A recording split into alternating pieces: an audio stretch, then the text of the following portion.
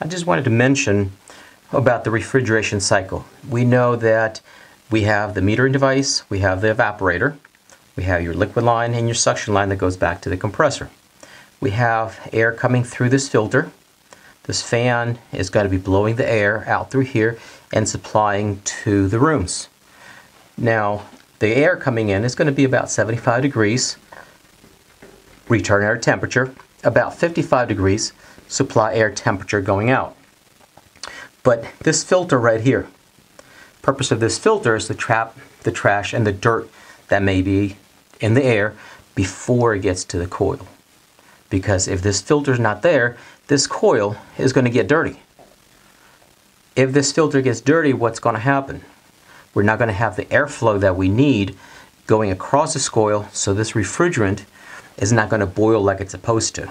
This refrigerant is boiling at 40 degrees. If everything's working right, everything's doing what it's supposed to, it's going to be boiling at 40 degrees.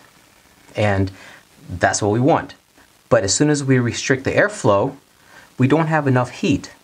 Because of that, now this temperature is going to drop.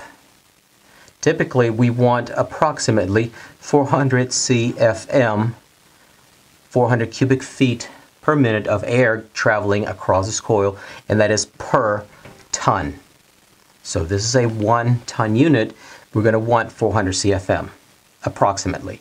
If this is a 2 ton unit, then we're going to want about 800 CFM, if everything's working right. Once this filter gets dirty, the airflow is going to be reduced. The air is what brings the heat to the coil. Because of that, there's not enough heat to boil the refrigerant, so that refrigerant is not going to boil as fast, and the pressure and the temperature are going to drop. Now, what happens when the temperature of the coil drops down to 32 degrees? We start to get ice forming on the coil. Then we start to ice the coil up, and we're going to have even less airflow.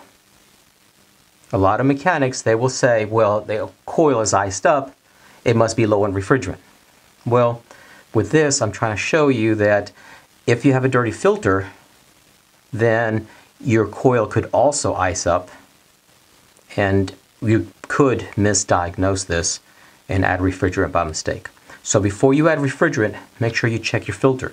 Make sure that filter is clean so that you know that you have the proper amount of airflow. And we want about 400 CFM per ton.